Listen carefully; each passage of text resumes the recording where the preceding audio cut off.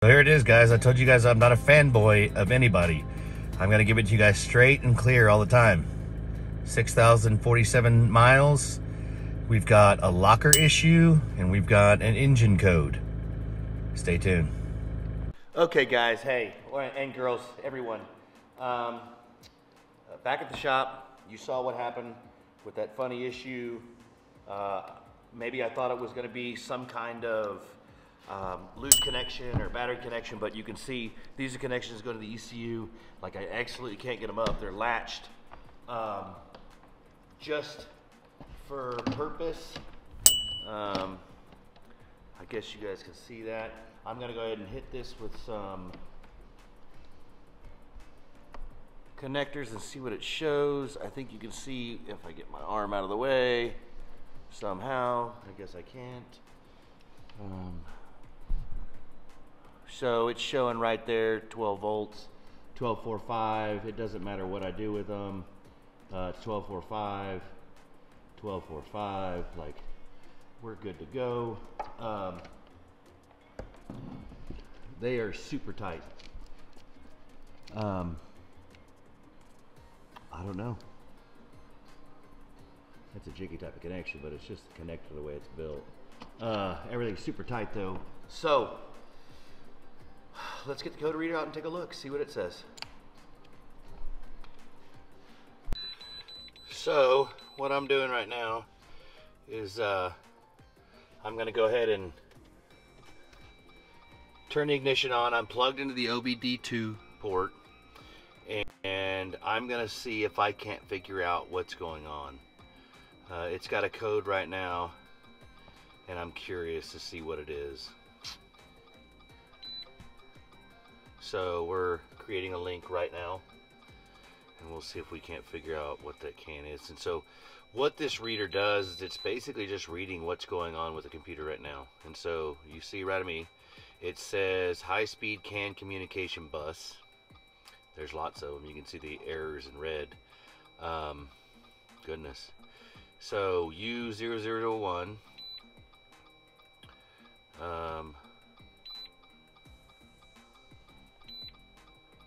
Okay.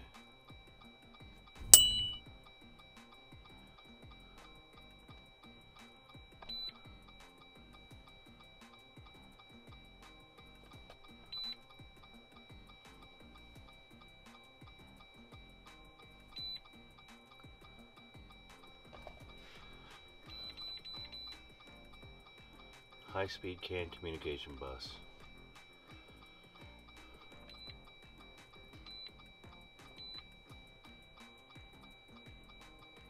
God, it's got a lot of them.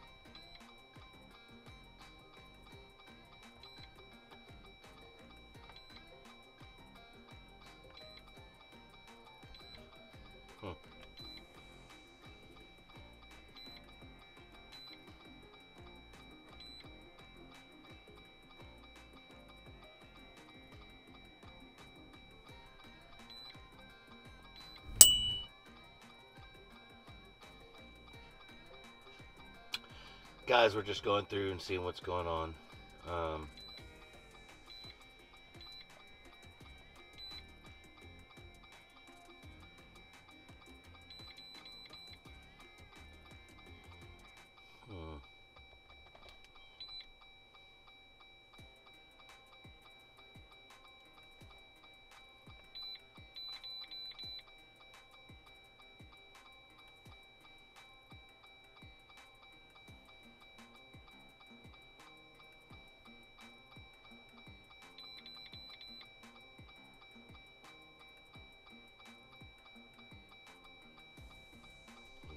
So basically what I did is I just cleared them. I want to see what happens. We're going to go drive it around and see if it comes back. This is the second time it's done it in 24 hours, so we'll see what's going on.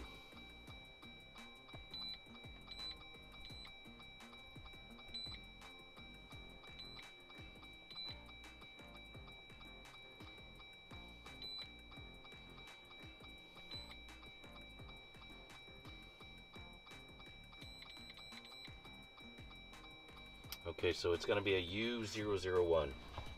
That's what the code is, guys, so far. Let's see what happens. Okay, you can see right now the code. You can see right now, guys, the code's gone. I cleared it. We've still got another issue, and that's a service access locker system. So just so you know, apparently this is a common issue. When you go on a long trip, the oil gets thin in the rear end and seeps into the connector on the sensor on the back of the locker and causes it to fail. They currently don't have them available. There's a DIY fix that you can pull the rear end housing open, pull this sensor off, drill 2 holes in it, force silicone through it, let it dry, and then reinstall it, and it fixes it. There's also another way to order a harness from Z Automotive. So that's what I've done. It's a $200 harness. I shouldn't have to be doing this. It's 6,000 miles. And I'll tell you guys if that fixes it or not. So what happened was, the first time I was just driving on the road and I lost power steering and almost killed a guy on the side of the road. And then I basically pulled over, shut it off, turned it back on, everything was fine. Well, about 6 or 7 miles down the road trying to get home, it did it again. The next time, not only did I lose power steering, but the shifter light was flashing and it wouldn't shift out of second gear. So I got it home, killed it, and then the third time it happened, all the instruments in the dash were freaking out, going crazy like this, going up and down, and this was all flashing. Now the motor ran just fine. The stereo was never affected. It never stopped playing, or it didn't have the same flashing issues that it did. So something else is going on. It's not battery, because if it was battery, I would have lost the stereo. It would have turned off, turned on, turned off, turned on, you know, something like that. The AC, the stereo never is affected. It's just this dash. This stuff starts freaking out and flashing, and M1's flashing. It won't shift, so that's what's going on. I'm going to try to catch it on video so you guys can see. But anyway, I told you guys, not a fanboy. It's about having the right vehicle to do the job. And this is 2 Jeeps now that have had serious electrical issues and gremlins under, you know, 10,000 miles. This is now 6,000. The JL only had 5,500 miles on it, so not super happy right now. Anyway, stay tuned. So I wanted to show you this, guys. I'm driving. You know, people were saying, oh, could it be the, you know, battery, or could it be, you know, the alternator? Well, I'm driving right now. You saw that the battery on the meter was showing 12.45. And now that we're driving, the charging system is actually working, because you see that it's reading a voltage of 1.40, so 14 volts. So that's not it either. And just so you guys know, when I did pull the codes, I didn't see a code for the locker, even though it says check system lockers. I looked at the connections. All the connections are good and sturdy. They were locked in and tight. They were clean. The dielectric grease was still in them from the factory, so we'll just continue monitoring this. So I took a short drive. You can see I went about 3 or 4 miles. It hadn't happened again. I will preface this with, I came out the other night. It snowed real bad, and it was -3 degrees and 9 degrees outside. And since then, it's back to, I think it's probably 30, and it's been in between the 50s and 60s. And that was just a few days. That was 4 days ago. Anyway, that morning I went out to start my truck. The Gladiator was dead. It wouldn't start. It was not doing anything. So I went out and looked at it and realized that it had no battery. It just barely clicked. And when I put my hand on the brake and reached in to start it, everything inside just started flashing everywhere. So I quickly assumed that maybe it didn't have enough voltage. I had a friend come over and bring me a voltmeter and hit the battery, the main battery, and sure enough, it was showing 9 volts. So I pulled the main battery, checked the voltage on the bottom motorcycle battery, or whatever you want to call it, secondary battery, and it was showing 9 volts as well. So I put them both on a charger, charged them both back up to 12 volts, and then started driving it. And subsequently, ever since then, all these things have been happening, including starting with the flashing lights on the gear shifter and it not wanting to shift. So that was the first process. After that, then it was the steering. Literally, I was going 75 miles an hour down the highway, coming around a curve, and the steering just went out. So it was all manual all the way, and like that's when I almost killed the guy. And then it just kept getting worse from there. It went from the steering to the steering and the dash flipping out and the transmission not wanting to shift. And so that brings me to right now. So now you guys have fast forwarded to right now, what was going on. And this morning, I made a quick run, 5 minutes, and I warmed the Jeep up, then drove it maybe 5 minutes down the road. And as soon as I was pulling into the parking lot to my shop, it did it again. The dash started flashing dramatically, and all the gauge dials were going, whir, whir, whir, whir. And so I immediately just killed it. And of course I had no power steering. So I just stopped, killed it in the alley, started it back up, and then it reset it. And so that's what's got me to this point right now. So could it be all possible to that? I don't know. So what I did do is when I looked that code up, that U001, that's a high-speed CAN bus error. And so it could be BCM, body control module, ECU, ECM. So what I did is, since that happened with the dead battery, I haven't basically disconnected the ECM. So I didn't know if it needed a manual reset or whatever. So just before I took this short drive now, what I did is I pulled both connectors on the ECM and pulled them off the unit itself completely. Let it set for a second, completely lose discharge, probably 5 minutes, and then plugged it back all in, snapped it all in back good, and took this drive. And so that's where I'm at. And stay tuned through the video, and I'll let you know if it happens again. Guys, one other thing to note, you see the mileage down there. Take a look at that. This is 6,000 miles. There was nothing to cause that dead battery. I thought that it had dead cells. Like I said, I run it with a voltage meter. It's just fine. It's never showed low. That was just a random happenstance. It had been setting for about 3 days. And like I said, the actual day that it wouldn't start, it was -3 that morning. And so I don't know. I don't know if it just succumbed to the cold or what, but there was no kind of parasitic draw. I've looked for that. There was nothing left on. So anyway, I just wanted to catch you guys up on that. Okay, guys, so fast forward a few days.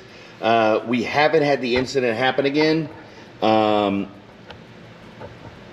say that all electrical gremlins have passed since I pulled the ECM, let it completely discharge, and then, you know, 5 or 10 minutes after that, I plugged it all back in, put it back together, and I've been running it for about 3 days. Now, I will say this, the locker is still on, the service lockers. Can't figure that out. Like I said, there's still no codes on it. It still had an alarm, so I don't know. Again, I checked everything, ohmed the connectors. All the connectors are working just fine. So here's the $200 part I ordered. Now, I'll show you what it is. Let's open this up in it. Before I do that, what I'll do is I'll show you this. I'll show you the part number. It is Z-Locker OEM, part number Z-LKR-OEM. And it's to work on the JL as well. What it does, you can see right here. This is the sensor right here that's actually housed in the rear end that controls the lockers. Now, this is inside. It doesn't look like this. It kind of looks more something like this. And it's on the back of the ring gear. And basically what it does is this tells your ECM what's going on with the locker and if it's locked or unlocked when you're trying to lock or engage it, and it senses movement. And then that's how it controls when or when you can functionally go into lockers or out of lockers. Now what happens is essentially they say that it sets real close to the oil bath in the rear end, and so as it's turning, it slings a lot of oil on it, and somehow it seeps into this bad boy and causes them to fail. So what Z has done is realize that the sensor still runs conductivity through it. So what they did is they just essentially made this for the outside.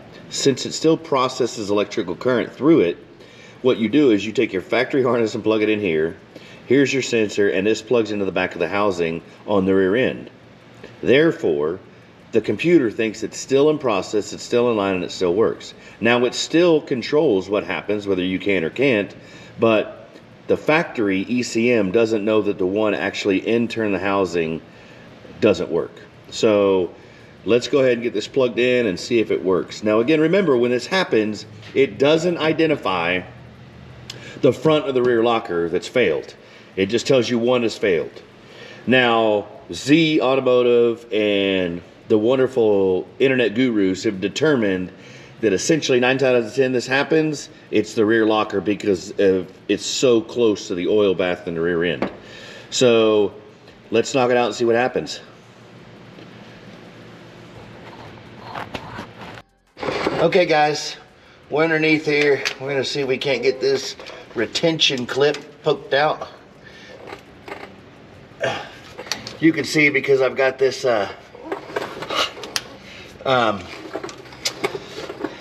Artec truss, it kind of makes it hard to get to, but nevertheless, we're gonna get to this guy and get him out of here. And we did. Hey, ha ha ha ha. Okay, so now we're gonna take the new Z Automotive plug, and I think what we're gonna do is let's go ahead and, it's all factory connection, so let's go ahead and do this side of it first. I think it'll be easier for me, myself and my fat fingers. Okay, it locked on pretty simply. So what we're gonna do here is we're gonna make the factory connection like so, and that's pretty much it. So that was a super easy install, guys. So basically what we did is we just supplemented this main connector, is what comes from the factory ECM, and we put the Z Automotive in place. This goes back to the factory housing. Here's the sensor, and then here's the connector. So let's move up and see if it worked. Or maybe this isn't the right locker. I guess we'll get that determination here in a second. Okay guys, so unfortunately, this is kind of like a real quick fast forward. What I did is, you saw me install this Z Automotive cable. Unfortunately, it didn't solve the problem in the rear, so I went ahead and replaced that and then moved back up the front, put it in the front. It didn't change it there either. So that tells me that there's a wiring harness issue somewhere. Now, I've seen in the forums a lot of people have had to replace their wiring harness. You can order it online for about $156. It's kind of intensive, couple hours. You have to remove your gas tank for sure. So it's not something I'm gonna tackle. I think what I'm gonna do is conclude this video with just more electrical gremlins. It's funny, the irony, you can see the hood up again. I'll move into frame so you can see that guy. Again, it continues, and from what I've read, this has been going on since 2020. So how they haven't fixed it or sent TBS out to say that it's an issue is crazy. You can't get this separate assembly by itself. Jeep is replacing your entire rear end because they can't get the sub-house assembly for the sensor when your lockers go out. I can't have that done either. I've got the lift, I've changed the bracket setups, I've also built in the Artec trusses, so I'm just, again, super pissed, Jeep, super pissed. You keep letting me down. So, is this an incredible machine when it's running? Sure. As far as it coming off the lot, man, it's got some serious issues. So that being said, that's what I'm gonna do. I'm gonna close this vehicle down, or close this video down. So far, the other gremlins haven't come back. The electrical issue, we now believe that that was for sure due to 9 volts and me walking out there and hitting the starter button and causing the ECM to just go crazy. Now, obviously, there was no way for me to tell that the battery was at 9 volts. I couldn't tell that. So it's not something you can avoid. What I will say this is that's scary. Hey, it's scary to happen considering it was at 9 volts. It wasn't dead, it was only at 9 volts. I hit the starter button like you normally would do, jumping in your vehicle, and of course everything went crazy, and then subsequently from then, all those ghosts and gremlins started happening. Losing power steering, losing the ability to shift gears, the brakes becoming like super hard to compress, and all at random times. The gauge is going nuts. So that's something to be said. If you've got a Gladiator, you may want to consider some kind of trickle system, like a solar panel that you can put on the hood, like a couple of these people make. That way, it's constantly trickle charged. You don't get put in this situation. If this happened on a trail, I don't know what you'd do. Because knowing now what I would have to do, I would have to have a charger first of all, and what I would do is pull the generator off the trailer, I'd pull both batteries out, I'd have to individually charge them till they were both back up to full capacity, plug them back in, let the ECM come up and run, and then once it's come up and run, then I would basically have to leave the power connected to the rest of the Jeep, but pull the 2 cables on the ECM, let the ECM completely discharge, and then reinstall the cables and then go through this process. That's the only thing that's fixed this guy. I haven't had a gremlin since, but you should never have those issues anyway. That being said, I guess the locker video will be different. Since we know that it's a wiring issue, right now it's telling the computer that it thinks that both lockers are locked even though they're not. You can individually turn the tires, it's easy to steer, and the rear tires turn independently of each other. So we know it's not locked, it's just fooling itself, which means there's a wiring short somewhere. It would be incredibly hard to find that out. So what I'm gonna do is I think I'm gonna do away with the locking feature running through the vehicle system. So I'll put another video up, comment if you wanna see it. What I'm gonna do is I'm going to manually wire the lockers front and rear to the switch bank. So I can just go ahead and go in there and turn them on and turn them off manually. Now you will lose the lighting system and stuff. You won't be able to tell, and you won't even use the system in the bottom by the shifter anymore. I'm gonna wire it to my switch bank so I can just turn them on and off manually. Remember, you assume responsibility that you don't wanna do it while you're moving. You don't wanna do that. If you do that, you'll cause some catastrophic damage. So make sure that you remember, if you're gonna manually wire them like this, that's how you do it. To this point right now, what day is it? It is Sunday, the 9th. Know that the only fix, if you have this issue, is hopefully you can try to plug the, if you don't do some serious stretching of your frame, a lot of flexing, like that, but you have this issue, most likely this is going to fix it, because it's not due to, like I was saying, it's not due to you stretching a cable or breaking a cable, it's due to the sensor failing inside the housing.